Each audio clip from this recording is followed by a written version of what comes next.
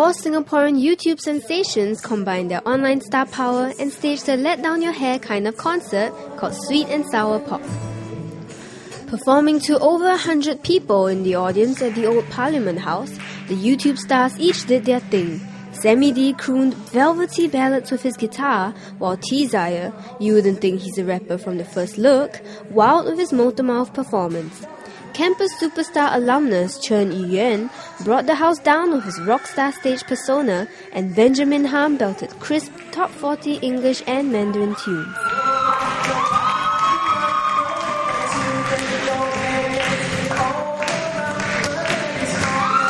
They have altogether over 2.5 million combined views on YouTube. So how did these four boys end up working together?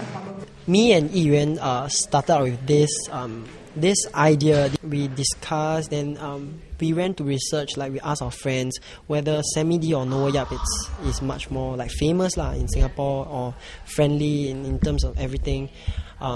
All of them chosen Sammydee. We started to have just have some brain idea that we want to do it to collaborate with YouTube's sensation even to campus superstars. So what we did was finding Tzire and even Sammydee, because they are now in pop very sensations. For Tzire, I love his rap. That's why me and Yuan decided to call them in lah. However, all four of them started their journey differently on YouTube. Well known for his comedic So Singaporean YouTube videos, which have garnered over 1 million hits in total, Sammydee, or Sam Driscoll, took a turn when he uploaded his first music cover, I'm Yours, 2 years ago. I did comedy on YouTube, and now I'm slowly trying to switch to music because it's what I love to do. So it's just tried it out and just see what happened from there. It's bad enough to slap your mom, but then you post it on the net. 15-year-old To Ifan, who goes by his stage name Tzire or the SG Rapper, also gained notice through YouTube after his rap on the Adeline Hosebo incident gained over 110,000 views. From first glance, you wouldn't think that Ifan was a rapper. So how did he get into rap? This is a story that I've told many times before.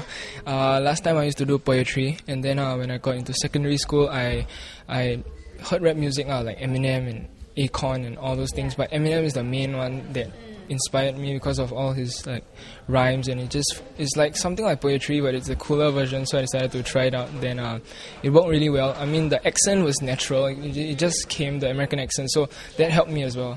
Yeah. Has anyone been surprised that you rap or anything like that? Yeah.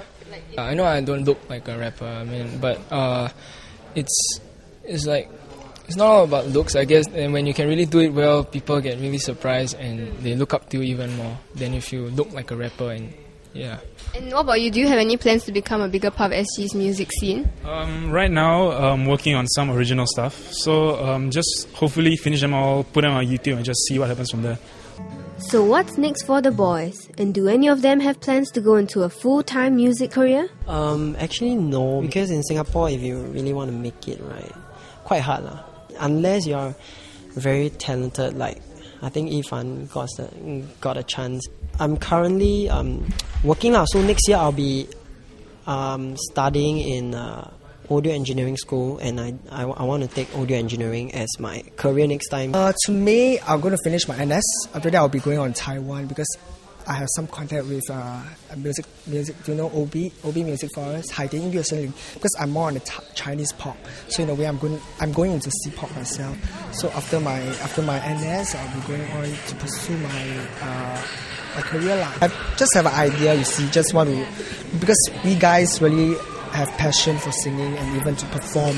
So to us, really if we have chance, definitely we'll grab this opportunity. You see, I'm probably going to try overseas or something. Yeah. So you do have plans to try overseas for a career, is it? Yeah, definitely. I mean, I haven't thought it out yet, but that's what I intend to do. I'm gonna keep posting videos, and hopefully one will get me recognized in the States or something, and also join as many competitions as we can, because it never hurts to join a competition. Even if you lose, you just lose. But if you win, wow, something good comes about. Yeah. For me, it's just like what Ifan said, keep posting videos. Hopefully collaborate with other YouTubers like Ifan and some other guys, and just slowly build my career from there, and just just hopefully next time get an album, get recognized, and things like that. So, will we see the Sweet and Sour Pop collaboration again anytime soon? We're going to do a new version itself. That means we're going to do a next series of Sweet and Sour Pop, because this Sweet and Sour Pop will not end, because we are going to get in more talents like 1999, 1998 and 1997 talents, and start to groom them in a way, you see. For more on local YouTube talent concert Sweet and Sour Pop, check out our other clips.